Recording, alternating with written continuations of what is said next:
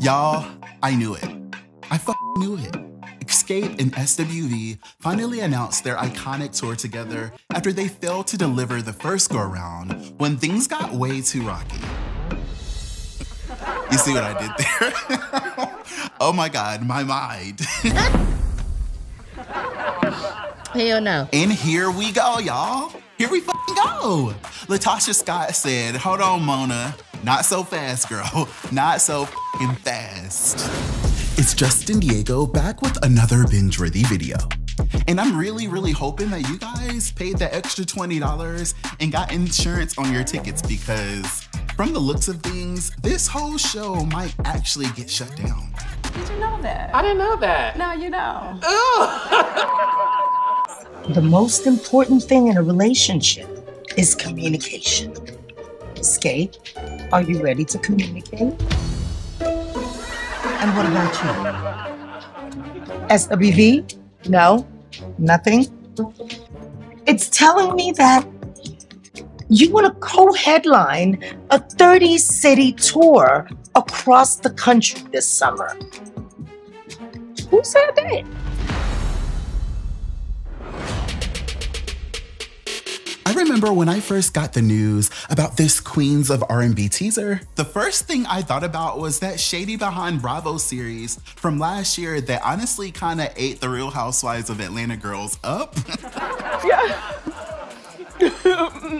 I remember every single episode had fans windmilling in the streets for one reason or the other, because Latocha Scott and her husband Rocky were always in some mess. For some reason, my project got shelved. And then within that same time frame, Kandi got signed and her album came out. They can say what they want, but their timelines ain't timeline. I got facts and receipts, honey. Don't do it. That's why I was just a little bit disappointed when I noticed that our Queen of Mean was missing from this new Xscape and SWV situation. And my first thought was, Lord, this is about to be some mess. Fast forward to today, and Straight from the A just dropped a bombshell article that reveals shocking details about some litigation that might just get this whole thing shut down before it even gets started. Here's me gagging. Oh. Yes, y'all already know that Latocha and Rocky were not gonna let that slide. The streets are saying that the two of them were hot sauce mad when they found out about this tour between SWV and Xscape at the same time that we did. And according to Straight from the A, Latocha Scott is flexing her muscles as one half of the trademark holder of the Xscape brand and has hired an attorney to send a very serious message to Live Nation and Mona Scott Young, who are both infringing on her trademark by promoting and putting on this multi-city tour without so much as sending Latocha a DM first. And in the legal documents obtained by Michelle from Straight from the A, Latocha is checking Live Nation for not only promoting this tour without her consent, but she has a huge problem with them not including her in discussions to agree on financial terms for the use of her trademark. In other words, bitch better have my money. You in the hood now, baby.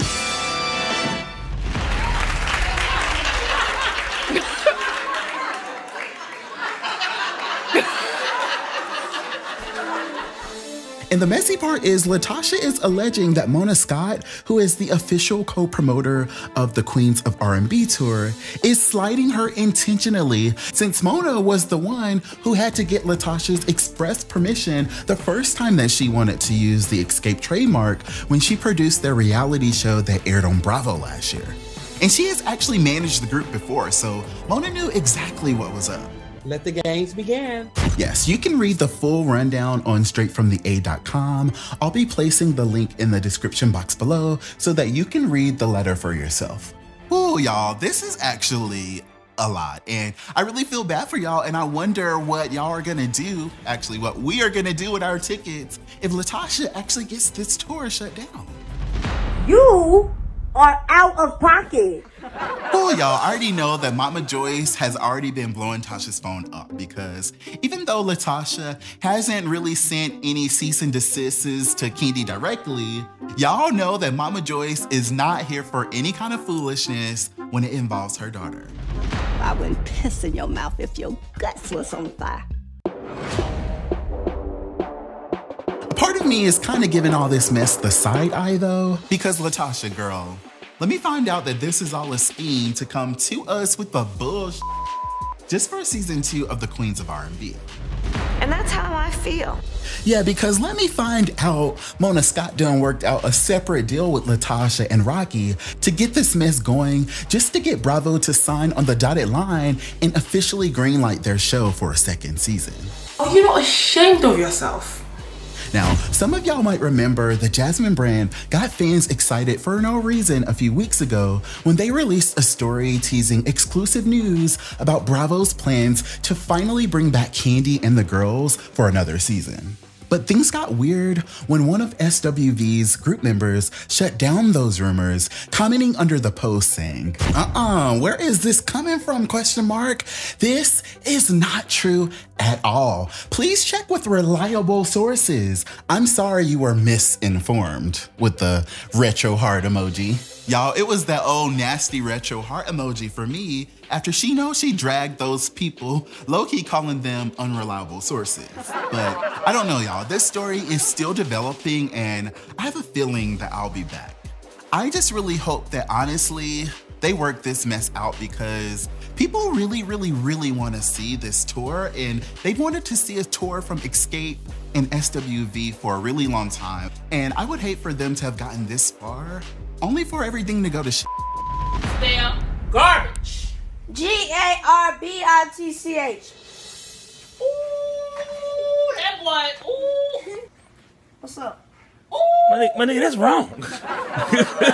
Comment right now and tell me what you guys think about all this. Do you think that Mona Scott was really over there being messy and shady by putting on this whole tour without reaching out to Latocha Scott when she knew what she needed to do? Or do y'all think that this drama just makes for a better storyline altogether if Bravo does decide to bring this show back? Don't follow me no more. I'm coming off of social media. Catch my YouTube videos, and that damn show be monetized. Have a great day. Also, let me know if you guys feel like Tasha needs to just focus on her gospel career that she was so excited about and leave these girls alone since she was the one who chose to walk away from the group. Oh, damn. I actually think that's how you Thank you guys so much for watching this video all the way to the end. If you haven't already, please go right now and check out my dark history video about how Black people basically invented country music. After you finish this one, my binge watchers are calling it my best video ever, and low-key, I'm not mad at that. Thanks again for watching this video all the way to the end. I will see you guys on the next one.